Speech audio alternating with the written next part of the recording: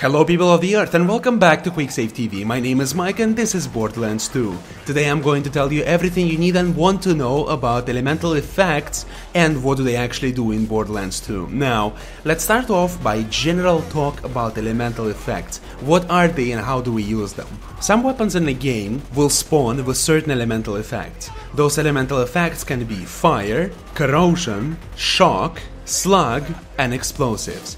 Different manufacturers have higher chance of spawning certain types of elemental effects. For instance, Dork weaponry is the only weaponry in the game which is always going to be explosives. Or Malivan, the only weapon manufacturer that always makes elemental weaponry. We're talking about fire, slug, corrosion and shock. Weapons with an elemental effect, except for explosion and slug, will always have the displayed elemental effect chance and elemental damage. Depending on elemental effect chance, you're going to apply effect more or less often.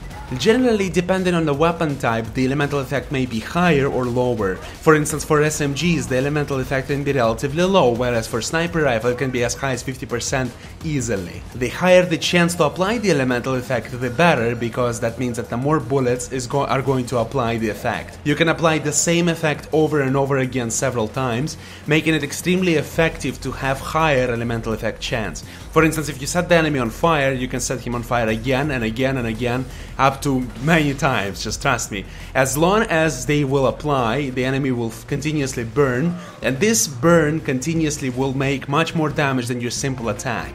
Elemental effect damage is it's kind of hard to explain it, but it's not really representative. Generally, the higher it is, the better, but it's all about relativity. For instance, it can say 150, but when you set the enemy on fire, he's going to suffer, let's say, 50 per second burns, and the total burns are going to be about 600, right?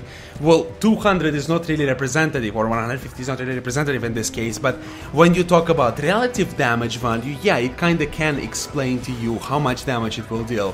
But keep in mind that elemental effect damage is irrelevant to the base weapon damage, and it is not taken into the account. Like, for instance, when you compare Jacob's weaponry and Malivan weaponry, you can say, oh yeah, Jacob's has much more physical damage, but Malivan also has, for instance, burn effect, right? And this burn effect is what's going to make the bulk of your damage. Even though the physical damages might be lower, right, the elemental damage will compensate quite a lot and actually make it much stronger at the end. Now that I went all mathematical on ya, let's go ahead and talk about specific elemental effects. Elemental effects in Borderlands are a lot like elemental effects in Pokemon, except for some differences, right? Generally, each of the elemental effects, we're talking about fire, corrosion and shock, are effective against certain type of enemy, right? But at the same time, they're less effective against specific types of enemies, again, specifically the same enemies. For instance, shock damage will not be effective against a shock enemy. But at the same time, unlike in Pokemon, the elemental effects will not be necessarily a best choice when the enemy is not weakened to them. Like, for instance, when you're going to use fire against the enemy that uses shield, you're not going to have tremendous results. You're just going to have okay burns, right, to the enemy, deal okay damage, and it's not necessarily the best idea to just take a damage type you like. You generally want to have different attack types when you're trying to go for elemental damage, and you generally want to use them on specific enemies. Let's go ahead and talk about specific elemental effects and what are they effective against. Let's start with fire.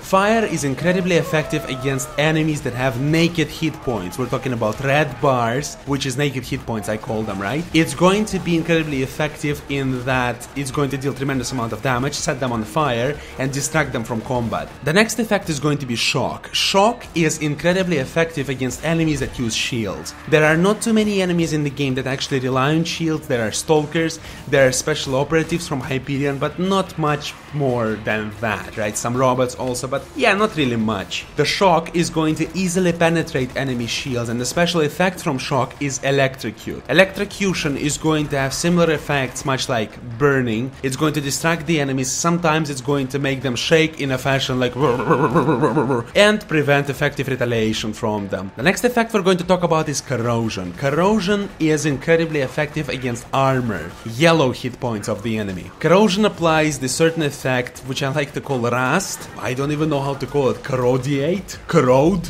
rust. Anyway, enemy is going to be all greenish and gonna slowly fall apart. It's incredibly effective against robots. In case of robots, their body parts is actually going to fall off, and for instance, when you're dealing with badass robots, this will make them much less effective in combat because you can remove their both arms and they won't be able to attack you effectively. The next effect we're going to talk about is Slug. Slug does not have additional damage. What it actually does is it covers enemy in this slug, the material which is extracted from iridium, the newfound element that was found with opening of the vault. And what it does is it amplifies any damage received by the target except for slug damage. What you want to do with slug weaponry, you want to cover enemy in slug, and after that you want to switch back to any other weaponry, because any other weaponry will be amplified by the slug and you're going to deal tremendous amounts more damage. The next one we're going to talk about is Explosion. Explosion does not have any chance to apply. It's 100% applied with every attack. Generally, Torque weaponry has explosives on every possible weapon type they manufacture, and explosives are generally very good because they don't have an enemy that's particularly resistant to them.